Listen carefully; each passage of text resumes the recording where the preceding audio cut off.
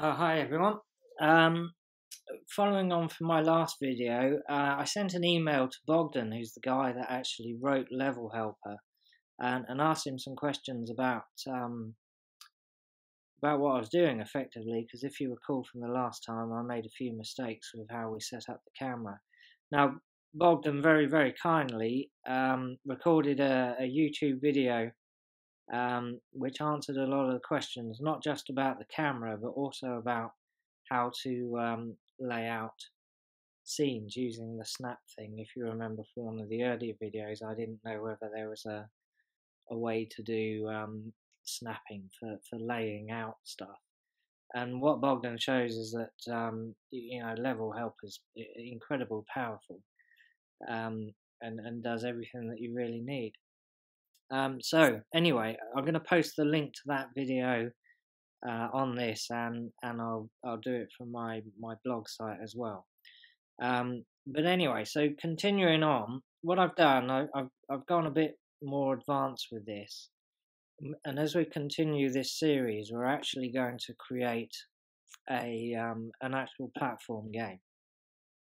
And what I'm going to show you now, I've done a load more of these fairly rudimentary graphics. I'm not a very good artist, as you can see, but they should be good enough to get the point across. Now, all of this, I point out, is entirely in Levelhelper at the moment. I haven't done any code whatsoever. So if I preview this, what you're just going to see how this operates and what you're able to achieve just with Levelhelper.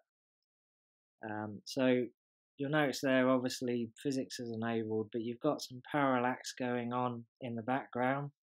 There we've got an animation of a fairly friendly-looking spike thing. And then we've got another animation just simulating some movement of water. Now all of that, as I say, was just done with Levelhelper. So throughout the rest of the series, what we're going to do is we're going to turn this into an actual functioning game, and you'll see that it's really simple to do. But before we do that, one thing I am going to show you though is how to get a reference to an object in code. Just play that again, just for the hell of it really. You can see what's actually going on there. There's our movie things and what have you. Now, so what we're going to do is we're going to stop this a second. We're going to get a reference to this object. I'm going to move it down here so that it doesn't do anything. And we're just going to manipulate that in code. So if we click on the test scene lure file there, you can get to that by clicking that and then go into test scene there.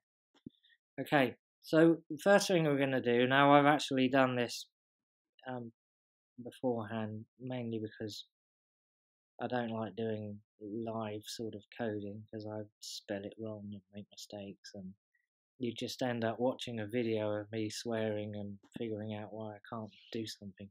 So what we do is we make a forward declaration of our player object. Let me go back. Sorry, let me just go back to Levelhelper. Sorry. If we click this object here, you'll see that I've given it a unique name of player. That's very important. And now back to code.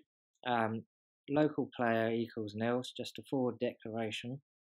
Then in the will phase of the composer boilerplate code, we're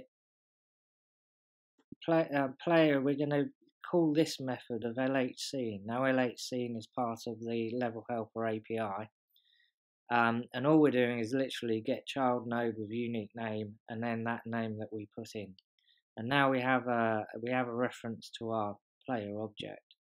So from then on, we can pretty much do anything that we want as you normally would with Corona. Now, what I've actually done here is I've created an update function, which is going to be, we've got a runtime event listener here, sorry, this one. Excellent.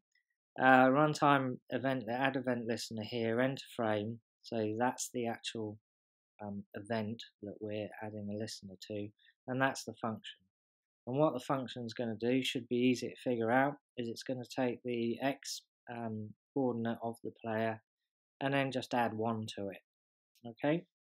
Now we also have another one here, and this is very rudimentary at the moment, and I can go into why that is. But we've added another event listener, and this is the event listener for touch, and it's on-screen touch is the function, which is this one here. If the touch event is began, then we're going to apply a force to the player. Now, I can show you what will happen there, but there's some problems. There's a problem with that code, which we'll address in a later phase. But just so you know, though, if we preview this, our player isn't. That's physics that's moving the player. The actual Lua code isn't affecting that at the moment. And likewise, if I do a touch, that isn't going to happen. What we have to do to actually get that side of things to work is we need to publish the scene, okay, and then run it in the thing. Now you'll see that our player is now moving along quite noticeably, and that will be every frame, and it will be 1 X unit per frame. Now, if I click, you'll see that it's jumping, but if I keep clicking, you'll see that it's still jumping even though it's in the air.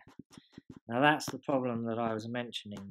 That's the behaviour that you don't want normally in a platformer game. I mean, maybe if you was doing Angry Birds or something, it'd be fine, but we don't want that.